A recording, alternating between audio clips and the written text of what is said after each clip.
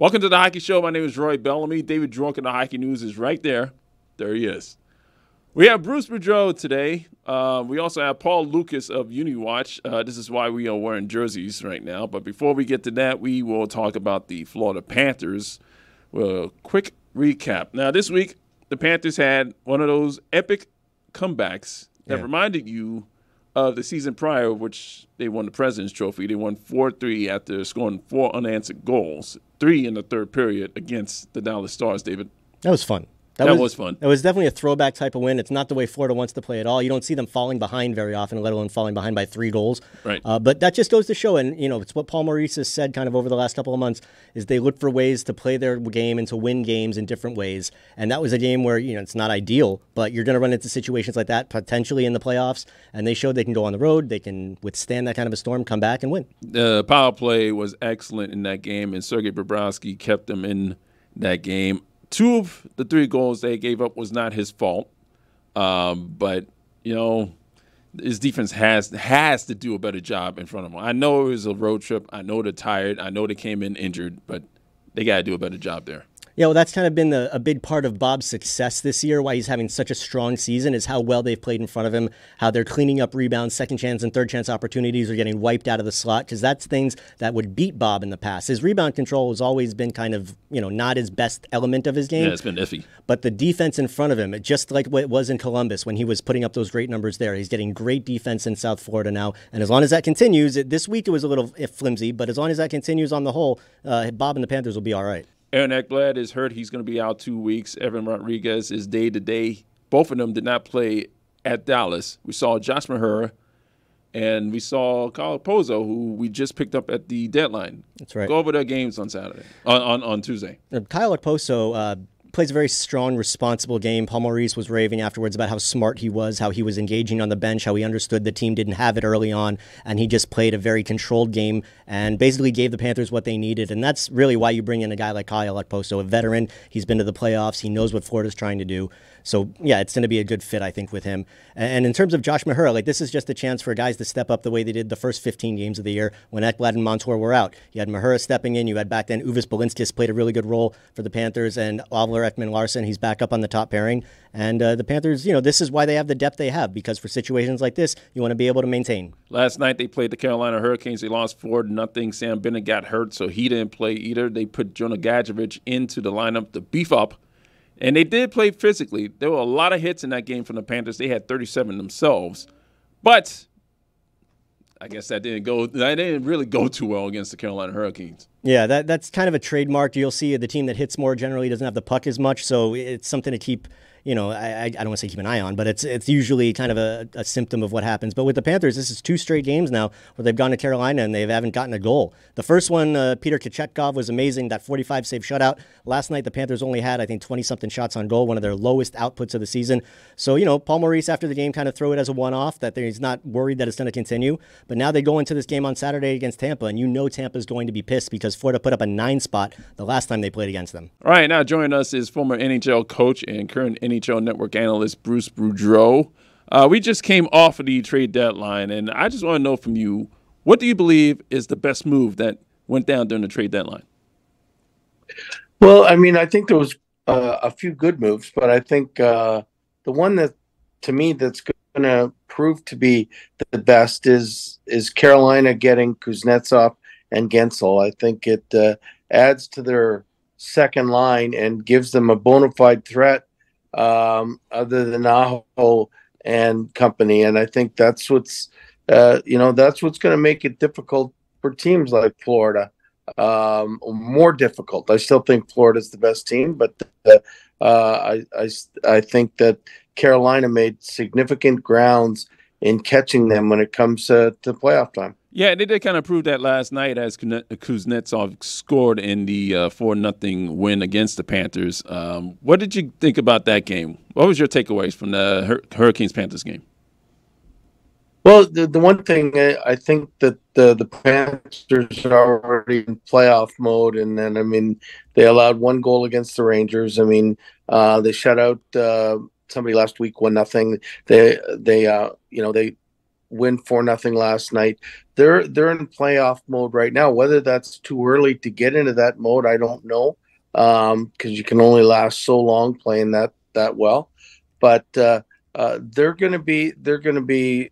What I saw is like Florida's been playing very good against everybody. I thought, and even that game last night was not a 4-0 game to me. But at the same time, I think that they're going to be a significant challenge this year. And if they do end up playing the Panthers, I mean, they're going to readily know that the Panthers beat them 4 straight last year, even though Mr. Brindamore refuses to admit it.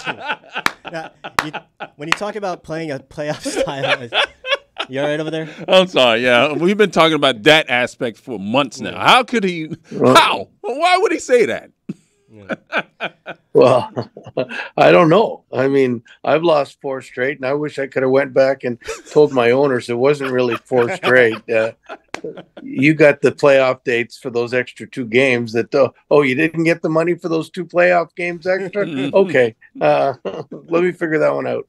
So when talking about the Panthers and playoff hockey, because I know you said it's hard to play that high level of intensity, but that's kind of what Paul Maurice's crew has been doing from day one, really, this season. So from a coaching standpoint, when you look at the Panthers and you approach playing the Panthers, if you're playing them in the first round of the playoffs, how do you, what's the message to your team? How do you approach a team that just comes at you the way that the Panthers do?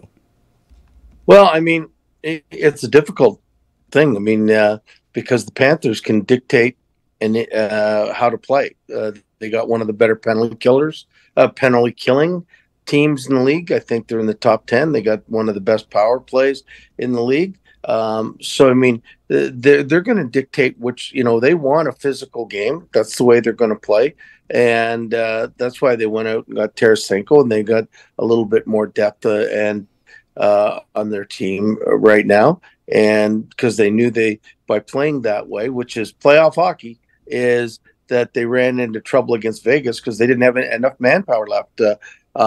And I think they're going to be able to ramp it up. I think they're just playing the way they're playing right now. They don't have Bennett in the lineup, and when he gets there, he's a physical player. He didn't play last night anyway, and so I mean, they're missing a couple other guys too. So I mean, it's I'm not. The one thing I'm not worried about is Florida. I've picked them to come out of the East, and I still think they're the best team to come out of the East, no matter who has made any kind of progress in their at the trade deadline. Nice. We mentioned Rod Brindamore, obviously, and Paul Maurice is currently coaching the Florida Panthers to top spot in the National Hockey League right now. Who do you see will win the Jack Adams Award this year for Coach of the Year? Oh, it's interesting. I mean, because that award is usually given to a team, to a coach that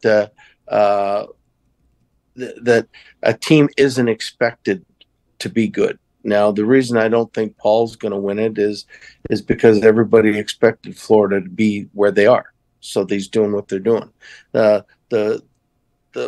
think myself is like Vancouver wasn't picked to be where they are, and Rick Tockett's done a really good job in getting them to where they are right now. So he's going to be the front runner. Edmonton, if they were ever to overtake Vancouver, I think he would win it. I mean, that's when I won it in 2007. It was because our team, when I took over the team, it even didn't coach the whole year there.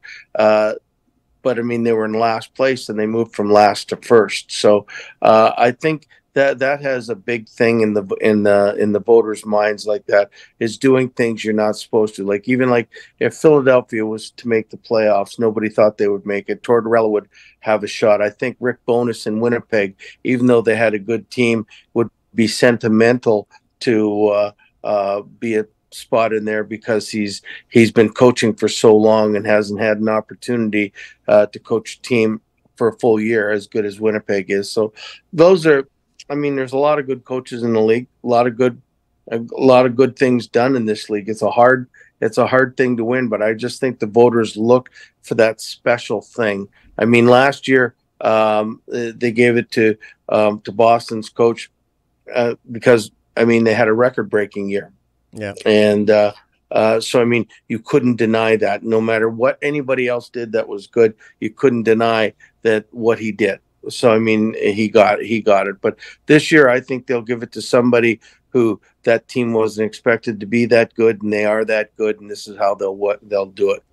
So, Bruce, one of the guys you mentioned as Jack Adams' candidate was John Tortorella. I wanted to ask you about what happened with Torts last week when he got a little upset when the Flyers were playing the Lightning, refused to leave the bench. It was kind of hilarious from my perspective, no disrespect. I just wanted to kind of get your take on what happened and what you thought transpired. Well, John's excitable.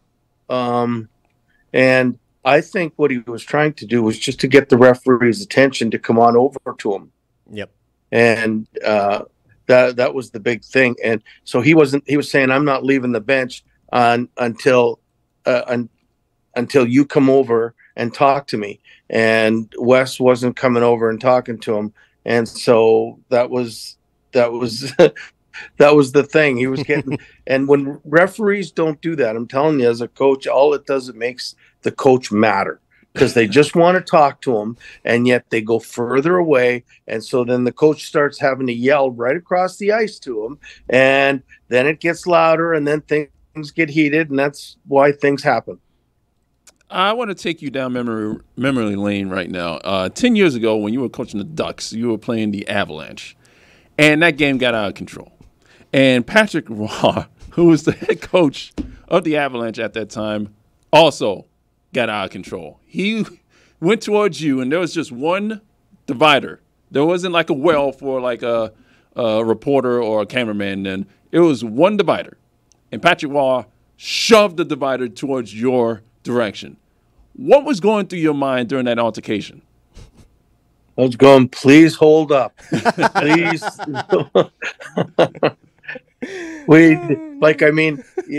Patrick's a pretty big guy, and I knew he was a rough and tumble kind of goalie, and that had gotten into scraps before. But I looked at him, and I couldn't see his eyes; they had rolled back in his head, so I knew he had lost it a little bit. And that was his first game, quite frankly, as an NHL coach too. Wow! And they had won the game. The game was over. I mean, they had won 6-1, and what had happened is, I think he wanted to send a message, and he put his tough guys out there, and they started a little fight. And then he came to the bench, and he was chirping the players on the ice. And Corey Perry, who always gets by the boards there, he had a water bottle, and he was squirting Patrick in the face. And I think that just wound him up. And he came after me because I didn't even know what was going on, quite frankly. And then my assistant coach said, Bruce, Patrick is screaming at you. And then I just automatically just started protecting my players and started screaming back at him. But when the glass almost came down, I said, please stay up, glass. Please stay up. Finally, you said the Panthers are coming out of the East. Who is coming out of the West, and who will win the Stanley Cup final? Oof. Oh, I wish I had that answer. I'd be in Vegas right now. But I mean, it could be Vegas again. I think it could be Vegas, not the way they're playing. But if I'm Vegas right now, I'm worried more about making the playoffs than I am winning the Stanley Cup at this stage. But I think good teams, and Dallas isn't playing very well either. So I mean, Vancouver's been really steady, even though I think when it comes to the playoff time, there's going to be better teams. I think Edmonton is poised, and you've seen them being able to go on long runs, and they're playing much better defensively this year. I think they've got a really good chance at winning the West this year. I mean, the biggest thing out of the teams in the East and the West is getting out of that first round. There's going to be some upsets, I think, and getting out of that first round. But I think it'll end up Edmonton and Florida in the finals. You can catch him on NHL Network. Bruce Boudreau, we appreciate you joining us today. No problem. My pleasure, guys. All right, joining us now is Paul Lukas of UniWatch. It is one of my favorite sites, but unfortunately for me, Paul is leaving the site on May 26th.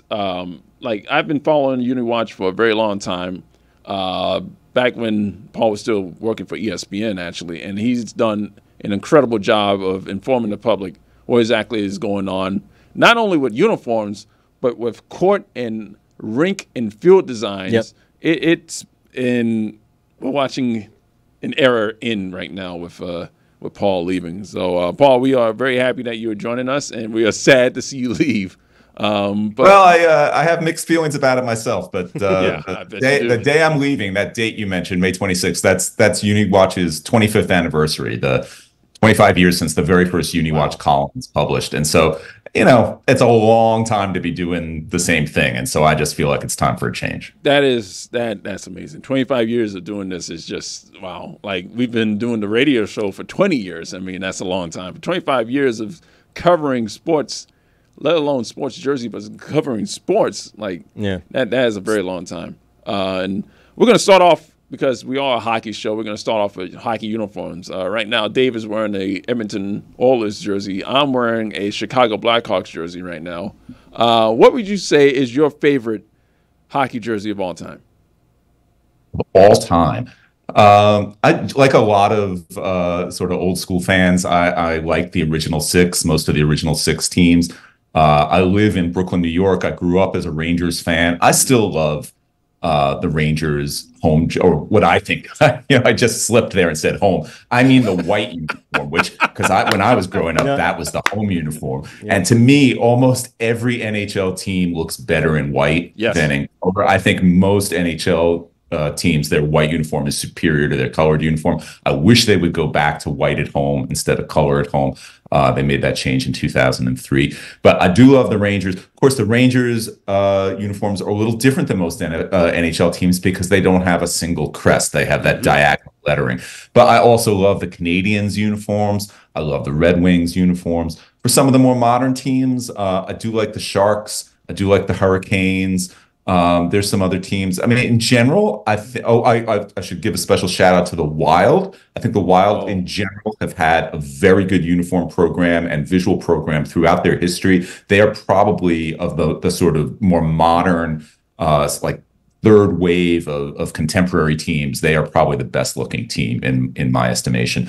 Writing about hockey uniforms as opposed to other sports, I always say hockey uniforms are the most interesting because as a designer, if you're designing a hockey uniform, you have the biggest canvas to work with because almost every part of the hockey player is covered by some aspect of the uniform, basically everything except his face. And that's not the case in any other sport. Hockey uniforms also are the only of the major sports, the only ones where the jersey is designed to be worn untucked. So you have that extra bit of lower jersey area to work with, and that's how we get those great belly stripes that so many teams have. Yeah. Hockey has clung to this notion of short pants. It's really a very unusual uniform style, and there's no other sport like it. And hockey, I'll keep going. Unlike some other sports, like in football and basketball, you don't have to have a number on the front, so that doesn't eat up some of the front real estate, and the designer has more room to play around with that crest on the front of the jersey. And so I feel like hockey generally has the most interesting uniforms of all the major sports. Now, Paul, following your work over the years, I've always kind of imagined you as kind of having open your closet and all you see is jerseys. Like, a lawyer opens his closet and it's just suit. So I imagine you've got either a closet or a room, perhaps, because some guys have their shoe room, where it's just jerseys as far as the eye can see. How many jerseys do you actually own, and how often do you wear them? I actually own almost no jerseys. People are often surprised to hear that. Wow. I'm about to turn 60 years old. I'm an old guy. I'm literally a gray beard, as you can see. So I grew up in the 70s at a time when you couldn't buy a jersey even if you wanted to. That market didn't yet exist. And so I never really associated being a fan with wearing the team's jersey. I was interested in uniforms, but I didn't necessarily want to dress like the players.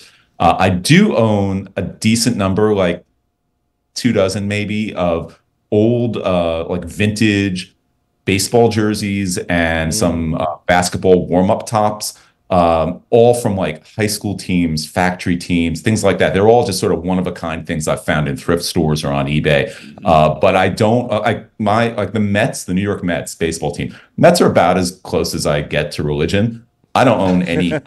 apparel. Like, I don't own a Mets jersey. I don't own a Mets cap. That's just not how it's to me to express myself as a fan. I'm not knocking people who do that, but it's not what I'm about. I'm not interested in the retail aspect, the merchandise aspect of the uniform world. I'm interested in what the players wear, and I write about that, and that's really where my focus is. I care about what the players wear, but I'm not looking to dress like them myself. What would you say is the biggest oddity that you've seen in hockey? For me, it would be the Philadelphia Flyers wearing long pants. Yeah, the Cooperalls, the famous Cooperalls experiment. And it wasn't just the Flyers, the Whalers did as well. And I believe there was one game, and I think only one game, when they played each other. When the Flyers and Whalers had a sort of, Cooperalls versus Cooperalls game. And the Flyers have actually brought the Cooperalls back for pregame skates a few times. As a throwback move. I was always surprised, frankly, that hockey has stuck with the short pants and the long stockings. I love that look, but I am surprised that it's endured this long and that something like Cooperalls hasn't come along as a more modern replacement. The knock on Cooperalls at the time was not that they looked funny or that they, that there was some stylistic problem with them, but rather that the material they were made for was so slippery and slick that players, when they got knocked down, when they took a check, they would slide into the boards really fast, like faster than they normally would. So wow. It was and so they were getting injured. They were like sliding into the boards, just with too much velocity and momentum. So that's basically a fabric problem. And we're talking 40 years ago. You'd think they could, if they wanted to solve that problem, I'm sure they could come up with a different fabric, with a little more tact to it or something like that, where that particular issue would not be an issue anymore. But I think it's more at this point, it's sort of what you say, that people look back at that now as this sort of bizarre visual chapter in hockey history that people sort of laugh at. And so I don't think anyone's going to bring it back, except maybe, for a one-off throwback kind of situation. You got to think that it would be very uncomfortable for a goaltender to wear those long pants, right? No way. Wouldn't work. Well, yeah, I think a goalie could get away with not doing it. A lot of goalies, not every fan realizes this. Some goalies don't bother with the socks. And you can't tell because they got the leg guards on, right? Yeah. It's only if you get a rear view. And there are some goalies in history, and I can't think of which ones at this point, but there are certain goalies in hockey history who have never worn the socks, and they wear the pants, and then they've got their shin guards, their leg guards, and nobody cares, obviously, because no one's going to tell them they're out of uniform or something like that. But yeah, goalies got to do what they got to do to be comfortable. Mm-hmm. Amen to that. Paul, I did want to ask you about the future of hockey jerseys in regard to reverse retros, throwbacks, that kind of deal. We had a game, I want to say it was last night or the night before, where St. Louis and the Kings were wearing their throwbacks, and I like the St. Louis throwbacks. Roy does not, because he doesn't like the red. Yeah, it doesn't make any sense. They didn't have red before then, and they don't have red now. Why? Yeah. But explain that to me. So this was our text conversation the other night, but I did want to just say, what's the future with that? Because the Panthers had some cool ones down here that we really liked. There have been some really neat ones that have been kind of put out over the last couple of years. Are there going to be any new stuff coming up in the future that we can look forward to? Well, I think there's two different things that you're bringing up there. First, there's the issue of throwbacks, like what the Blues just did. And I got to tell you, I love those Blues throwbacks. And I agree. I'm with you that the red doesn't really make sense, but I love the angle, the diagonal stripes on the jersey. I love how that makes each uniform number on the back of the jersey sort of unique. They have to cut each number based on where it falls within that stripe pattern, for the length of the number. I always like that uniform. So will we continue to see throwbacks now and then? I'm sure. Like, that's not going to go away in any sport. Fans like throwbacks. Teams like to do throwbacks. But then you also mentioned the reverse retro program. And I got to tell you, I love reverse retro. Almost every sport has done some sort of special league-wide uniform program. We see it in baseball with City Connect. We saw it in the NFL with Color Rush. The NBA has its City editions. All of those are sort of excuses to come up with wacky designs, whereas the reverse retro is a uniform program about uniforms. Like, it draws upon the team's uniform history instead of drawing upon its local city landmarks or whatever the silly storytelling they put into these City Connect uniforms. And so I loved reverse retro. I thought a lot of the designs were really good. Some weren't as good, but in general, I thought reverse retro has been like good for the NHL, good for uniforms. But unfortunately, it is an Adidas program. It is specific to Adidas. And it will be going away at the end of the season because Adidas is going away, as you guys, I'm sure, have discussed on the show. Adidas, their contract with the NHL is ending at the end of this season, and Fanatics is taking over, which everybody is kind of nervous because Fanatics, this will be the first time that the Fanatics logo has appeared on an actual on ice or on field or on court, as the sport may be, uniform. And so on the back of the NHL jersey, where the Adidas logo is now, the Fanatics logo is going to be there instead. And people are, because Fanatics doesn't have the greatest reputation for their retail merchandise, people are worried about what they're going to do to NHL uniforms. And I believe the plan, at least for the first season, for the 2024/25, is that they're going to keep using the Adidas template. And like the dimples on the shoulders and all the things we're used to seeing about the cut on the fabric and all of that with the Adidas uniforms. I believe, I'm not sure if that's been officially announced, but I believe that is the plan for the first season of the Fanatics contract. And this much I do know is that whatever Fanatics ends up doing, the uniforms, at least the on-ice uniforms, are going to be made by the same Canadian factory that's been making the uniforms when Adidas had the contract and when Reebok had the contract before that. So the same people, like literally the hands-on sewing and all of that, is going to be the same people at the same factory that's been making NHL uniforms all along. The question is, what specs are they're going to be making them? And so, is Fanatics going to change the specs in any way? And again, I believe for the first season, they are not changing the Adidas specs. Man, I'm still nervous, Paul. Just see people getting their jerseys ripped off when they're in a fight because the quality is not as good as you're used to. So, fingers crossed that it works out. But Paul, you also write about ice design. And I do. It comes up, although I really should give credit to the great website, thefaceoff.net, which I don't know if you've ever discussed that on the show or the guy who runs it. It's this incredible archive of ice design where, he's got every, not just NHL teams, but minor league teams, juniors. He's got ice designs going back decades, and the renderings on the site are excellent. They're very realistic looking, and they're meticulous. If the checkerboard pattern on a red line changes just a teeny little bit from one season to another, he's got it. Like, he'll get that down. It's ice design is definitely something that is part of the aesthetics of hockey for sure. Absolutely. I always noticed the Flyers have the three lines going down the center line, obviously. Then you got the diamonds and the flames. I believe they still have the flaming C on their line. On the red line, yeah. Red line design is something that's really changed a lot during my time writing about sports. It used to be just about every team just had the basic checkerboard kind of thing. And now red line design has become sort of a way for a team to express itself a little. They can put their logo in there. They can alternate their primary and secondary logos. They can do three stripes, like you were saying with the Flyers. If they're celebrating an anniversary, 25th anniversary or whatever it might be, they can put that logo in there. And it's fun. It's sort of an interesting thing, even though the red line itself is less important than it's ever been in the hockey rules. No more two-line passes on that one, huh? Right. I would say, what would be the most annoying thing that you've noticed in uniform design? Like, for me, and this is a video game situation, like EA Sports' NHL franchise, the Blackhawks uniform, like the one I'm wearing right now, the shoulder patch is completely different. Completely different from what they have in the game. It looks like what they have in like retail, like just a regular OC, as opposed to like this wishbone type C. Like, what is the most annoying thing that you've noticed in a uniform? Well, certainly the most annoying development from my perspective in the NHL is the rise of advertising on the uniforms, both on the jersey and on the helmet.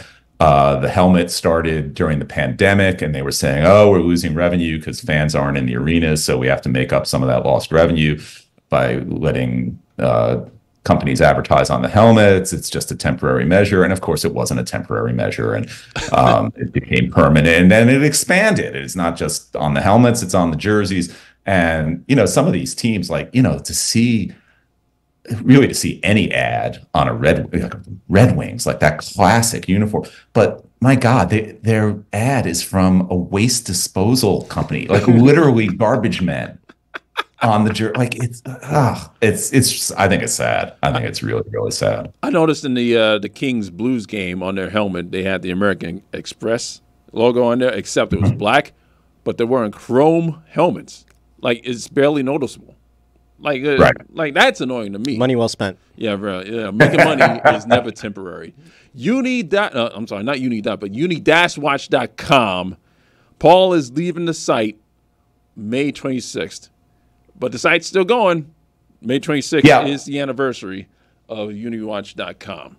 Paul, we really appreciate you coming on. Thank you, Paul. My pleasure. As you can tell, I love talking about this stuff. So thanks for having me.